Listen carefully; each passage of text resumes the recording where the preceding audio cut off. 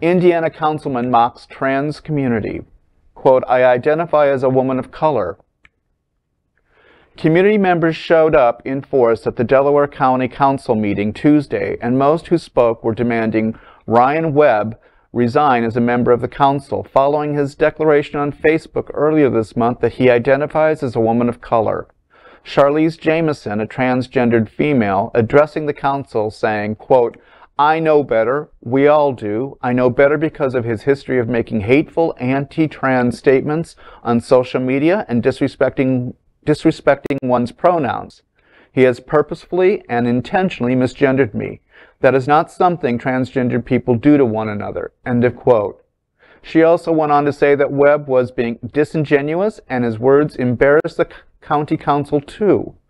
Webb and the rest of the council sat silently as a parade of people addressed the elected officials, showing various degrees of disappointment and anger, each speaking for about 3 minutes as allowed by council rules.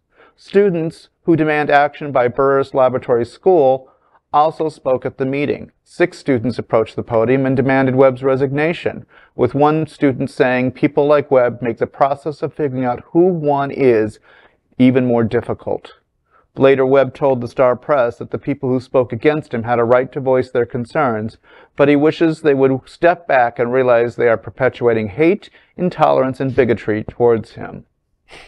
I think that's called projection.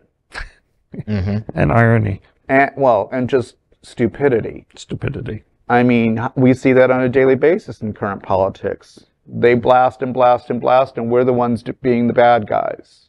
So the masses are turning around the conversation and making it that they're the victim as opposed to the one that's on the attack. You know, but listen, this ignorance, this is a really ugly example of the ignorance in the heterosexual community and this conservative heterosexual agenda, this very conservative, because, you know, their ignorance will be like, oh, this person is trans, identifies as trans, they look like a man, or they look like a woman. They don't look like whatever they're choosing to claim to be, right?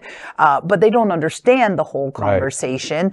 So they don't understand the transition period. They don't understand, but that's the ignorance. You understand? He's like, hey, I'm a trans woman of color.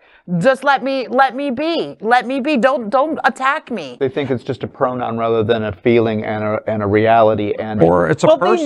They know what it is. They know. I would call him a troll, but that's an insult to trolls because trolls are cute little things with funky hair that goes up and, and all that. More than is that gnomes? No, gnomes are different. Okay, the troll. Cute hats and the troll is the cute little ugly thing that has hair. Right.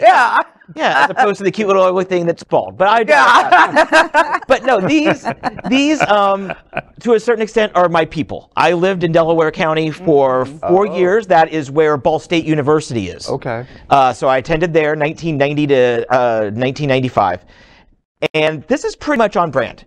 This is pretty much on brand. I mean, it's not even like a liberal, like Muncie, Indiana, that's the main city where the college is in Delaware County.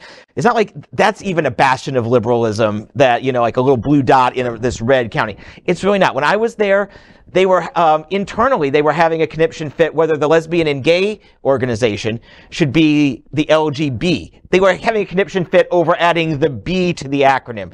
So that's these people. Okay. And they're not going to move a whole lot, but it warms my heart that kids from the university came out and spoke up. They know, they're smart enough to know that they're not going to change things, but they are calling him out.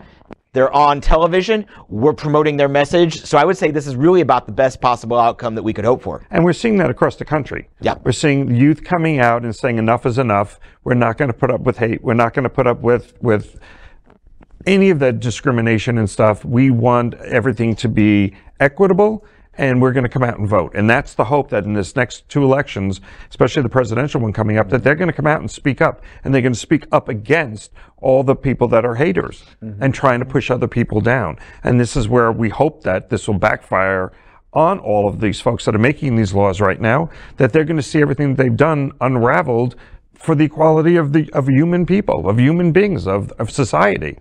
So, LGBTQ plus news is vital for our community and for the broader world as a whole. We have enough enemies at Fox News. Tucker, Sean, and Laura are loud. We need passionate allies. Happening Out Television Network, Queer News Tonight, and It's Happening Out are literally out of the closet and into the headlines. Our community needs your support. Like this broadcast and subscribe now to ensure the growth of the entire LGBTQ plus community.